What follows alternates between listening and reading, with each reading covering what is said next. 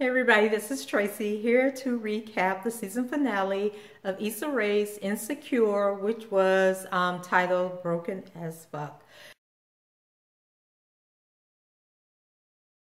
And so it's after the big breakup between Lawrence and Issa, and Lawrence isn't answering the phone, and this is like the worst feeling in the world, when things go sour and you feel helpless and hopeless and you think that, everything would be right in the world again if he would just answer the phone. So desperate times call for desperate measures. And so what do we do next? We show up at their job. It's neutral ground and they are less likely to go way the hell off because we're there, unlike if we show up at their house or their mama's house. But Issa goes to Lawrence's job, and we see a side of Lawrence that if he had shown it earlier, Issa may not have strayed. But Lawrence had so much bass in his voice that I wanted to turn off the TV when he started yelling at her and telling her, to stop calling him, but it was the kind of sexy and like a caveman, authoritarian, barbaric, type of way. But it may turn some people off, but I thought it was kind of sexy, to see Lawrence finally taking charge and taking control. So Issa's at work and she's totally distracted. Her coworker's going on and on and on, babbling about they haven't gotten the chair deposit back or something. And so Issa is supposed to be calling the donors, tell them thank you for contributing to the fundraiser. And so the last person on Issa's list is Molly. So she finally, gets up her courage and calls Molly, and she's trying to act like, everything is cool, but Molly isn't giving her the time of day, and she's like, I'm not letting you off that easy. And I'm like, oh, Molly, Issa really needs you right now. And what could be worse than losing your boyfriend, but losing your best friend that now you can't call and tell her everything that happened? So it's like, who does Issa have to talk to at this moment, when she's going through one of the most traumatic experiences of her life? So Issa, Molly, Tiffany, and Kelly, I think is the other friend's name. They're headed to Malibu to celebrate Kelly's birthday. And it was kind of awkward, riding in the car because Tiffany and Kelly, they're in the front and they're dancing to some rap song that was on. And so then, Issa, she starts grooving with them, but Molly's sitting there like, I'm not having it. And so Issa, she tries her best, to like get Molly, to talk to her, at least be cordial to her. But, Molly is like totally pissed off with Issa right now. It's a really nice house that they're going to be staying in. It has a lot of amenities, but Molly is not having it. I don't care what Issa tries to do, what joke Issa makes. Molly, she's being kind of cold, and Issa goes and sits on the arm of the chair that Molly's sitting in. And so I think Tiffany said that there were 2 bedrooms downstairs and 2 bedrooms upstairs, and she was taking one of the upstairs bedrooms. And I guess Issa was thinking, okay, well, me and Molly will take the downstairs bedroom. But before she could say anything, Molly hopped up out that chair and told Tiffany, she would take the other upstairs bedroom also. So later on, the ladies head to the bar, and, hopefully some alcohol is what they need to kind of, lighten the mood and get Molly and Issa back talking to each other. So back, do they live in Inglewood? I can't think of what part of California that Issa and Lawrence live in. But anyway, Lawrence is staying with his friend Chad, and they're talking, drinking beer and sharing a joint, and they're just talking about relationships in life. And so, Lawrence lets him know that, he was really upset about the breakup because like a week or 2 earlier, he had actually decided to propose to Issa. And so, his friend tells him that, everything's going to be okay because, Lawrence is a different type of guy. So, Chad says something to Lawrence about, my heart pumps cold, but Lawrence, you are an R&B singing your feelings type of guy, and he tells Lawrence that, it's nothing to be ashamed of, and, that he thinks that him and Issa will work things out. But then Lawrence is like, man, forget that. Call the guys up and, and let's go clubbing. So I guess he's ready to get his party on and enjoy his newfound freedom. So back in Malibu, Issa, she hasn't told anyone that her and Lawrence have broken up. And she can't stop looking at her phone. And so they're at the club, and they're dancing, and they were playing some game, and I can't remember the name of it, but it was sort of like a truth and dare type game where somebody tells you to do something and then you have to do it. And so after they play the game, Molly and Kelly, they're really feeling the night, and so they go out on the dance floor, and they're dancing with these little young college boys. And so Molly, this boy looked like he couldn't have been no more. I mean, if he was in college, he was a freshman in college. And so Molly, she's just kissing and slobbing the boy down on the dance floor, and Issa and them were looking at her like, oh my God, I can't believe she's doing this. And so when Molly prepares to leave with the little boy, Issa calls her out, and, but Molly's still in her feelings, and she pretty much tells Issa, to mind her own business. And so she takes the little boy back to the house and screws his brains out. I don't think that little boy knew what happened to him. Molly didn't even let him take all his clothes off. I think he had pulled his pants down and they were down to his ankle, and she just threw him back on the bed. She still had her clothes on, and she just got on top of that little boy and was like riding him out. And he was a little boy, because before they started screwing, he was like, so what do I do? Do I turn some music on? And then he tells Molly, he still has a week left on his Tidal subscription. So Molly really needs to be ashamed of herself. So after Molly and the little boy, finish screwing, Issa's in the kitchen, and she looks up, and Molly's walking him out, walking him to the door. So when Molly comes back in, she like gives Issa a look like, I'm a grown woman, I do what I want, and I dare you to say anything to me. And she turns and heads back on upstairs and goes back to bed.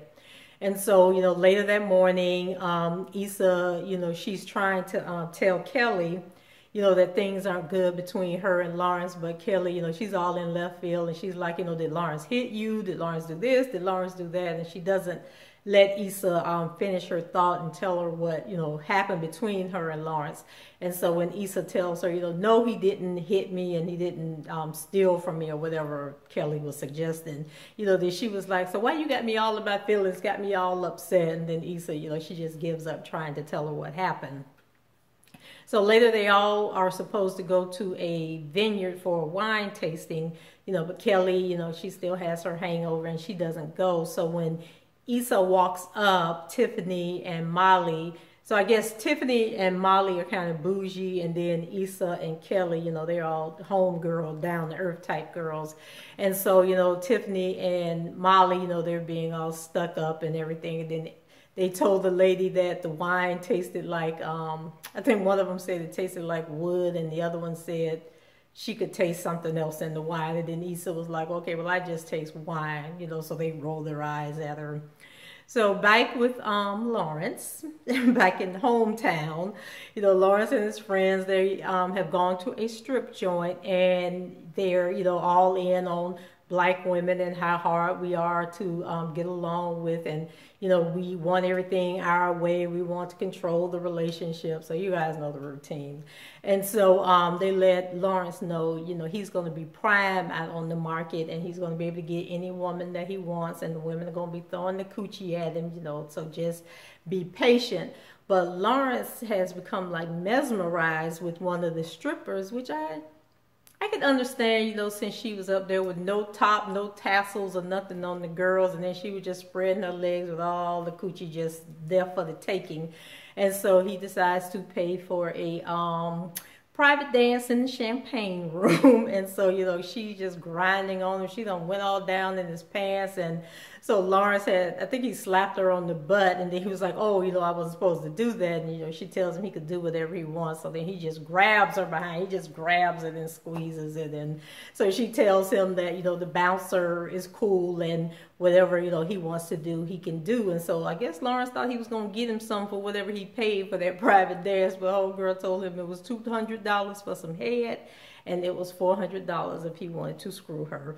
And so I think that was a wake-up call for Lawrence, and he realizes that, dang, I've been in a relationship for all these years, and it was always there for the taking. And so, I'm not going to pay for it, because he looked at homegirl like, thanks, but no thanks. So back in Malibu, the ladies, it's later that day, and they are in the hot tub.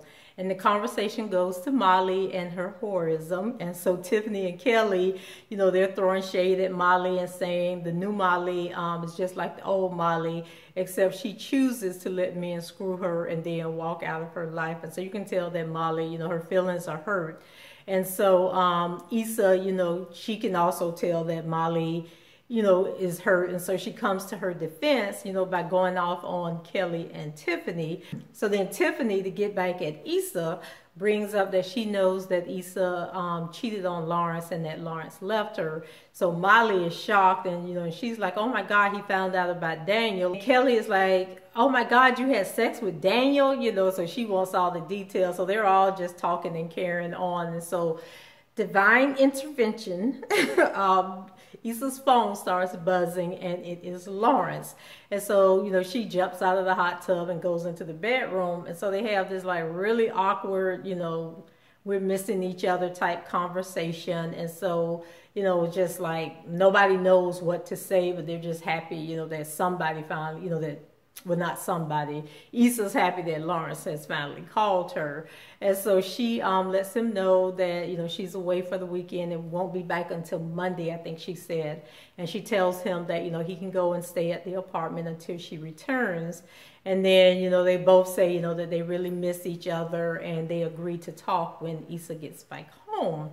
But I think Lawrence meant on Monday when she got home, but Issa was like, he's going to that apartment, so I'm going to be there when he gets there.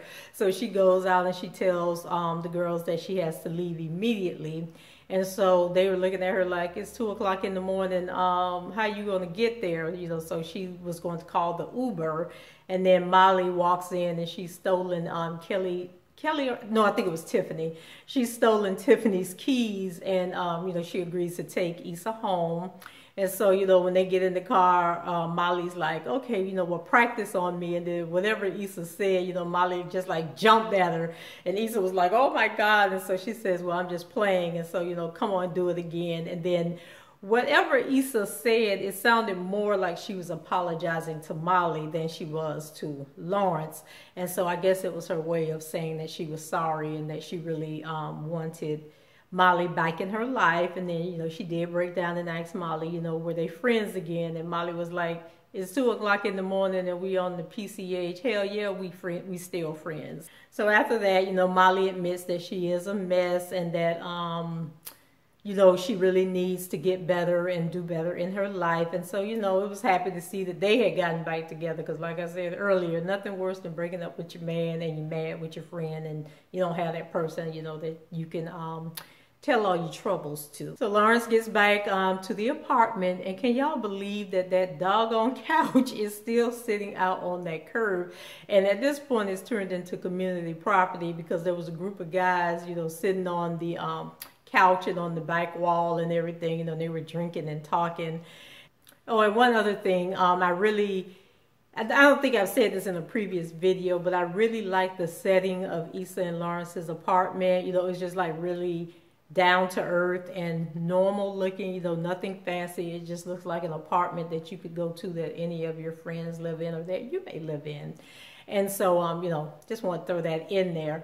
So Issa arrives and she rushes in, and so she lays her keys next to Lawrence's keys. They were on the counter when you first came in the house. And so, you know, she walks through the house looking for him, but Lawrence isn't there. And by the looks of things, he ain't never coming home no more. And so all he left for Miss Issa was his Best Buy polo shirt. And I was like, oh, that was sad. So, you know, Issa's heartbroken, but Lawrence isn't, because we go to Tasha's place. Remember Tasha, the bank teller? Yeah, honey, let me tell you that Lawrence is over there trying to break her back. Can we say face down, ass up, way we like to... Oh, wait. No more 2 Live Crew. So that was 30 years ago. Let me for the church folks come in and say, girl, what is you doing?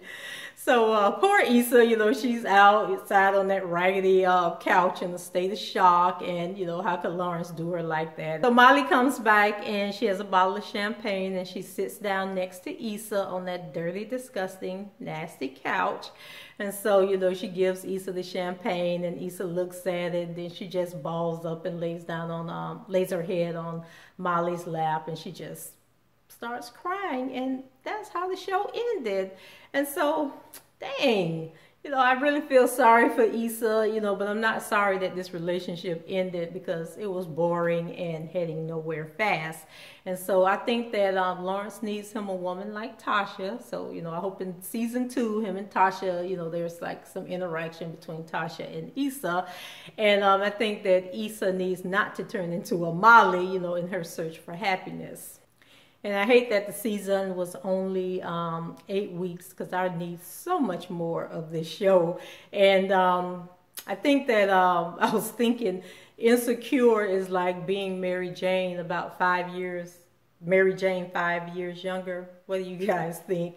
So, well, that's it for me. What do you all think about Issa and Lawrence's breakup? And was it time, or do you have hope for them in season 2? So leave your comments below, rate the video, and don't forget to subscribe to the channel if you haven't done so already. I think I'm at 76 subscribers, so I only need 24 more before I can personalize my URL. And so that's my immediate goal right now, is doing that. And so I'll be reviewing the season finale of Queen Sugar on Thursday, so come back, and in the meantime, check out my other reviews. So, until next time, bye-bye.